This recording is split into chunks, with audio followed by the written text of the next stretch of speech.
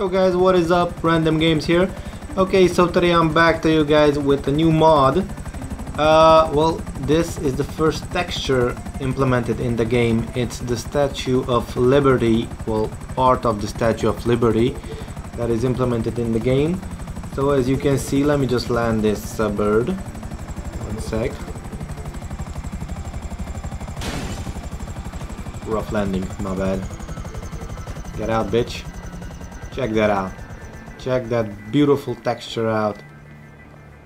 The first step to having modified cars in game. It's the first texture that has ever been introduced in GTA 5 PC version. This mod, I'm gonna tell it, it's not my mod.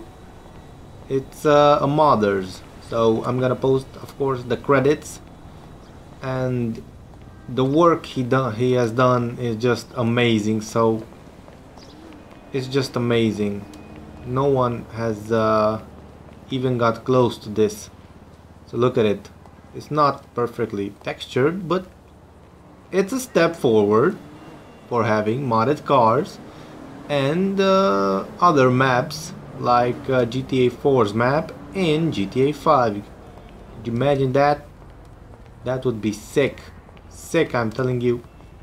Well guys, this was the preview for this mod. I'm gonna be keeping you updated as new textures come along and new textures are implemented in GTA 5, and of course when cars will be implemented, or the first car or anything, I'm gonna be posting a video. Hope you liked it. See you later guys. Bye bye.